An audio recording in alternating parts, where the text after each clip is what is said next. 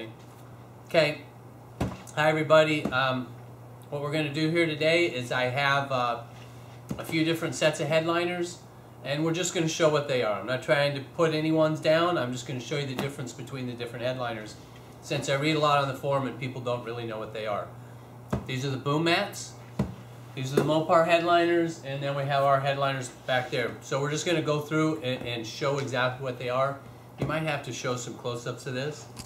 Can you step down here? Oh, you're just going to, okay. So the boom mats, they got a nice finish on them. They're very thick.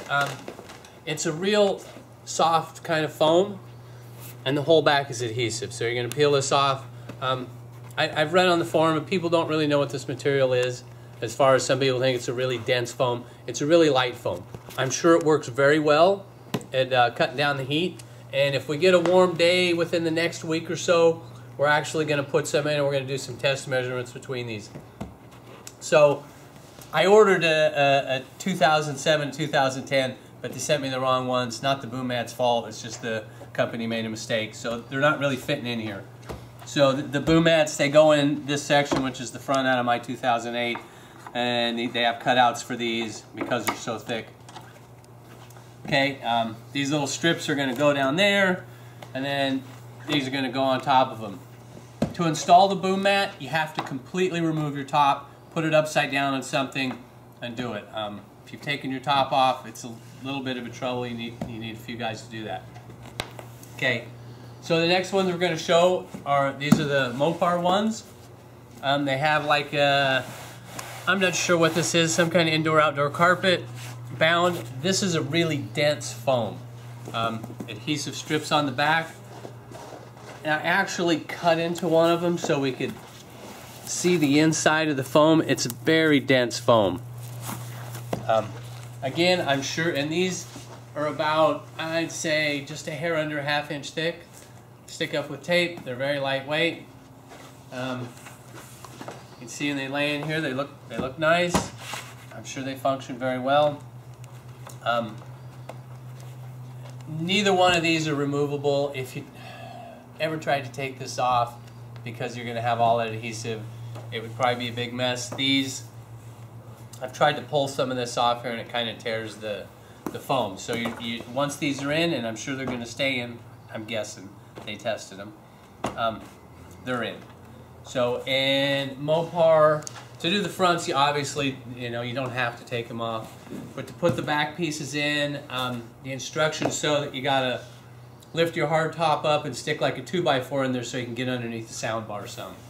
Because it has these parts that stick out that go up underneath there, just like this, which ours don't have.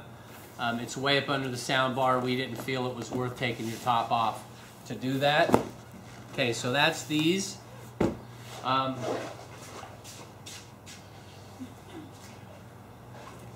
Here's a set of our headliners.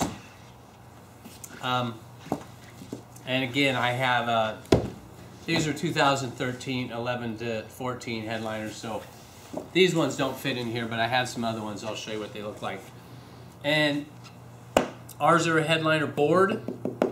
And then they have foam on it, and then headliner fabric. I have an actual video on the website that shows what these are.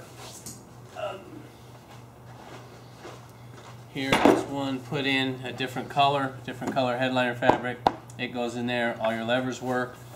Here is the actual headliner panel before the headliner material goes on. It's a headliner board, about an 1/8 inch thick, 1/4 inch insulating foam. This is a dense foam right here, and then we have, it's like 3/16 inch headliner fabric. It's a soft fabric on soft foam, and that goes over it, gets stapled around the back. These strips is what the 3M hooks to. And to install these headliners, you don't have to pull any part of your hard top off. It's actually easier if you leave your hard top on. And because we have these strips here, you can remove these. At the most, you might mess up some of your tape, but you could just replace the tape, put them if you got a new Jeep. If you wrecked your Jeep, you could take them out, put them in a new Jeep, whatever you wanted to do. So that's what these look like.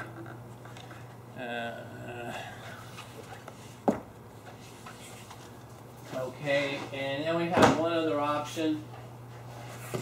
This is a product that we came up with. This is our economy headliner. I also have videos showing this. It fits in there just like that. It's a piece of very dense foam with ABS strips on the back like our headliners. It's really light, so we just need little strips of 3M tape to stick it up. And this is an inexpensive option. If you don't, these headliners are really nice.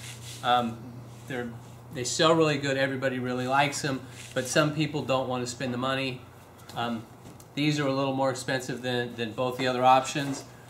These headliners here are cheaper than all of them. So if you wanted to go with something less expensive, more of a do-it-yourself thing, this is your thing. You could wash them off, you just stick them in, they look nice.